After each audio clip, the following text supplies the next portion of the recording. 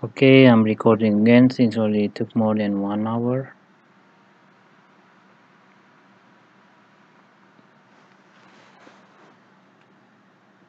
Okay, then I will upload a file. The name will be, you need the file, you need the name from it. Then presentation. Then let me upload the file from, I want to upload my presentation in PDF. And then save and return. And you have this. To change the name, you can just edit the title and stuff. And what else? If you want to make a folder, you can make a folder, control folder,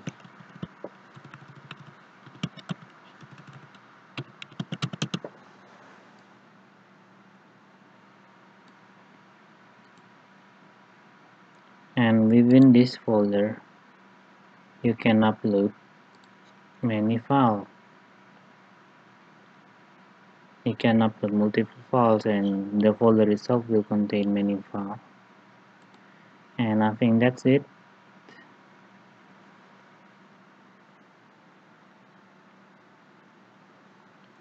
So now let me make an account as a user. Let me make a student account. Name student manual account. Yes.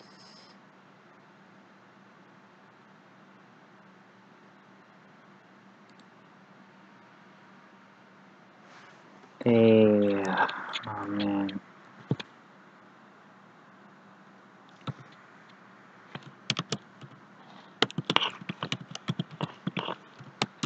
Okay. First name student.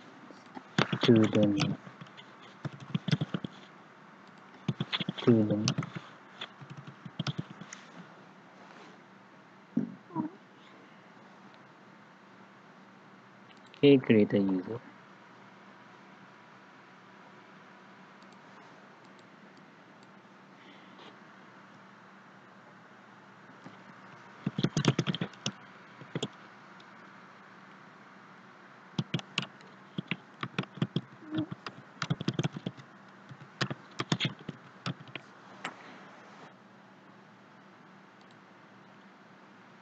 Okay, then I made a student account. Now I must enroll that student into the course. Go back to the course and then participants, no one, enroll user, and then manual enrollment.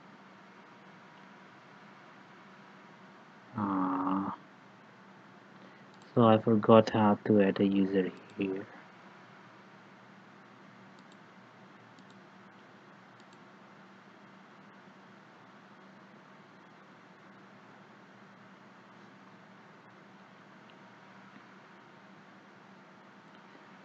Maybe I have to go to the course and then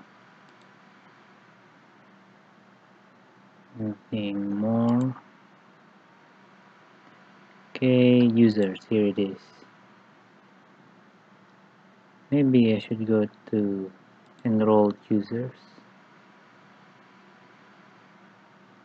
Here it is. You can, from here you can enroll a user. Enroll as a student. No, I can enroll myself. I'll enroll myself as the manager and finish enrolling.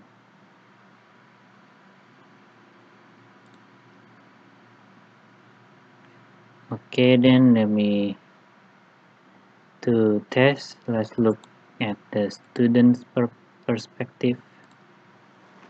Log out. login, student,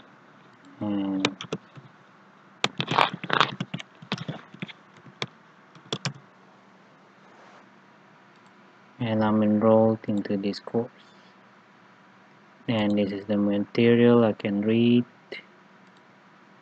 And in this discussion forum, I can make a discussion forum, or I can make a new discussion topic. Here I can make a discussion, maybe image is something something something,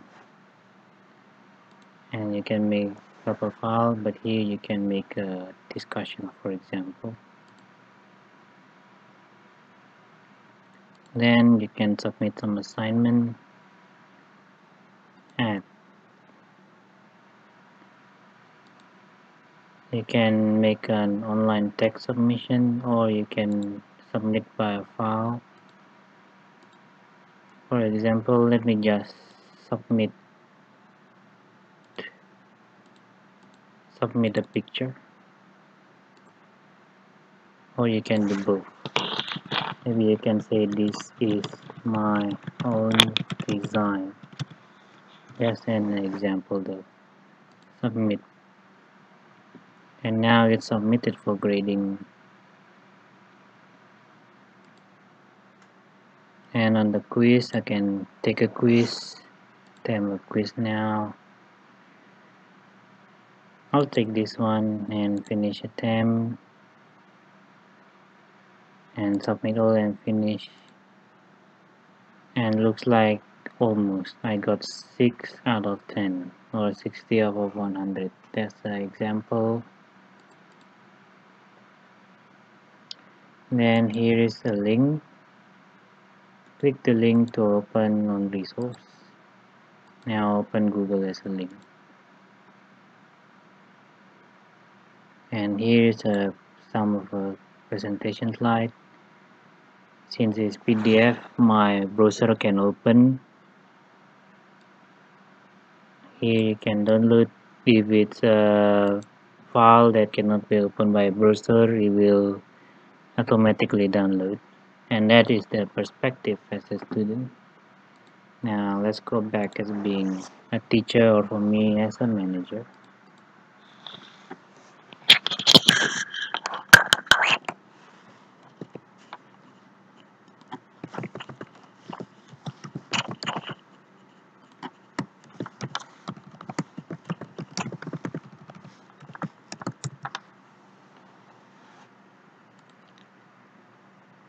And if you remember, the student have submitted an assignment. As a teacher, you can grade an assignment. Grade.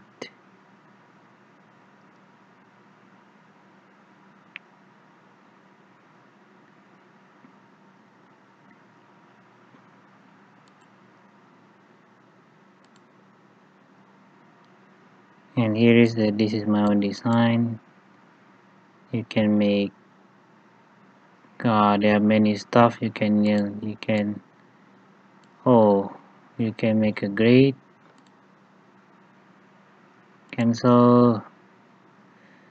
I don't know how to do this yet, but I'll grade myself 70, for example. Give up, you get a good, and save changes. And there I have made a grading. I have graded the assignment of one of my students. That is, for example.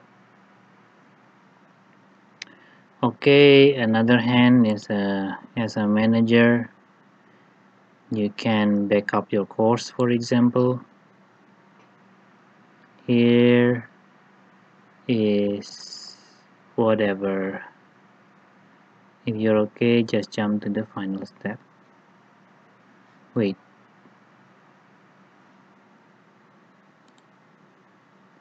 you can do next. Here is the file. So for example, this is you can download your file, And here you can share your course with others. This one, for example, if you accidentally do something, or you want to revert, or you want to share this course with someone else, go to your course. Let's, for example, did settings, sorry, turn editing on. Let's delete everything. Yeah, let's delete the week. Yes. And now I have nothing, but I have a backup. I can always back up on this course, so when you attend on this course, you can restore. If there's a backup file here, or you can upload a backup file that you have. Choose a file, upload the file, browse is under download, and is this one, and upload this file, restore, and there you want to restore it as a new course, or nope. So this is also a trap. It's kind of misleading. If you continue, you do this one, but I want to restore into Discord, merge the backup course into this course, or delete the content of this course, up to you. If you just want to have the similar one as the backup content, use this one, delete the content of this course and then restore, or restore into existing course, and then next,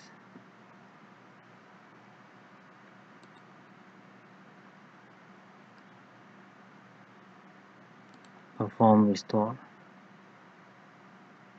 The restore was completely success. And other than that, now going up, for example, that if someone give you share your course content in the form of a backup, you can restore the course. Go to courses. Remember, this upload course is different. I don't know what this is, but I don't usually use this. What I use is a restore course. Restore a course, and here I have my own course which I made by myself, my original course from another website. Here I want to upload it here as well. Yes, upload this file and then restore, and here I have a rich content, and continue. Restore as a new course. Yes, I'll restore as a new course. Continue. Or maybe I have to choose a category as well. Okay, this one is whatever. You choose the setting that suits you best. And this is the name of my course over there, and then this is the short name, and here is what data that will be restored, and then next.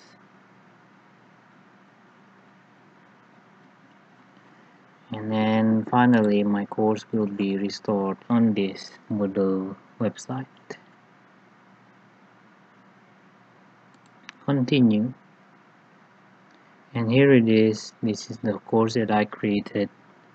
Here is just a general overview of the course. I have 3 topics in the course, which is computer programming, computer network, and penetration testing. And I made my course in form of topics, not weekly.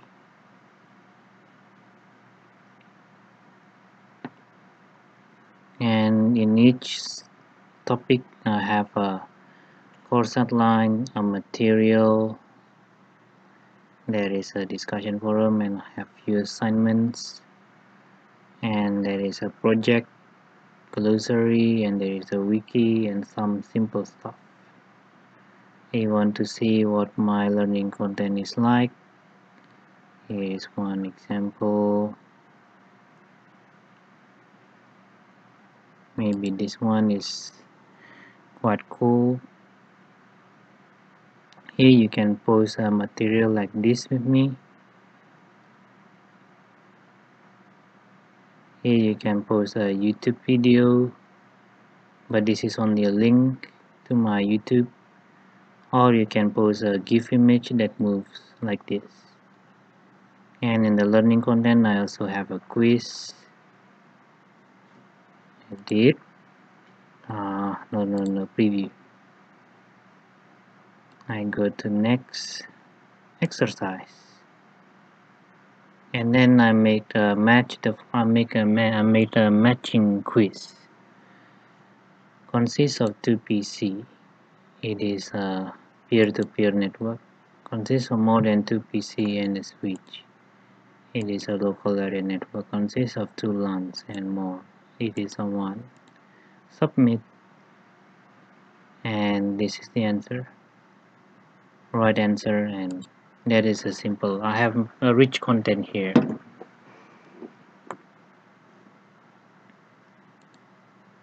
And one last thing, let me do a backup of this. Remember that I demonstrated a backup to the full. Just jump to the final step. Let's see the full step. Here you can choose which content you want to backup, which one you don't want, whether you want to include user data or not. So you can select all, select none, all, and whatever. But normally I never include user data. If you just sharing contents, then user data is not. But if you're backing up to another server, then you'll probably need this. But for now, let's back up everything, and then next. And here is a confirmation. This is what will be backed up. If you don't agree, cancel or go to previous, then perform a backup. And finally, you will have your backup in the backup area. Okay.